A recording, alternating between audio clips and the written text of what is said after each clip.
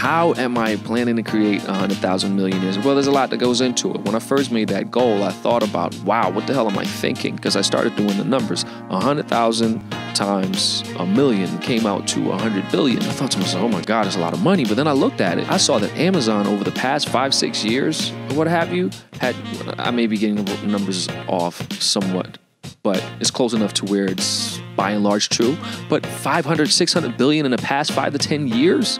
If they could do that, I mean, come on. Why can't we do this? That's number one. Number two, the number one driver behind the wealth gap is the fact that people of color there's not a culture of ownership.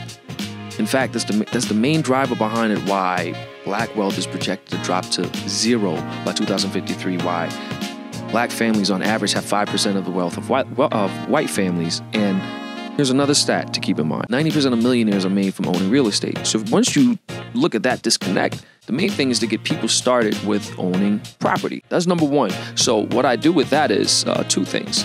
I just create and generate awareness as much as I can every single day. We do it with Bold TV. We talk about ways that, not just with real estate, but you can start a business. You can hear from people who are actually doing it, making it relatable. Then I put out stuff on Instagram every single day. Then I actually built a portfolio pretty much by myself. It was just our team, self-funded, went out and built it, and then allowed people to own a piece of that. So what we want to do is we've since launched an app where you can actually download it and you can own a piece of $500 million worth of real estate, for $100. And what that does is, I don't suggest that with $100 that's going to turn into $1 million, but what it will do is, and this is what people will realize, is almost like money is almost like a virus that wants to find a habitat where it can mutate. Money likes to stay away from habitats where it cannot thrive, where it will die. It will stay away from. That's just how it operates.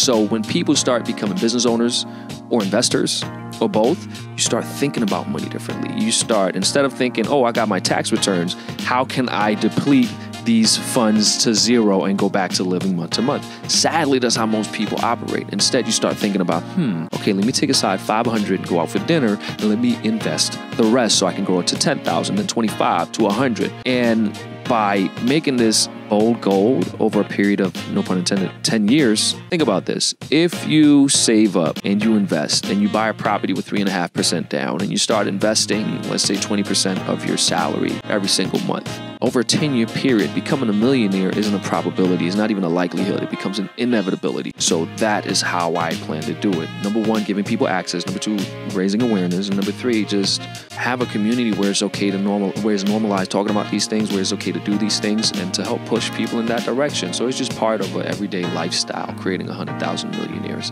But it's not just going to come from $100 investment. It's just like being healthy. It's the application of repetition and discipline and doing it over and over and over. Before you know it, you can have $1 million. It happens much faster than you think once you really get started.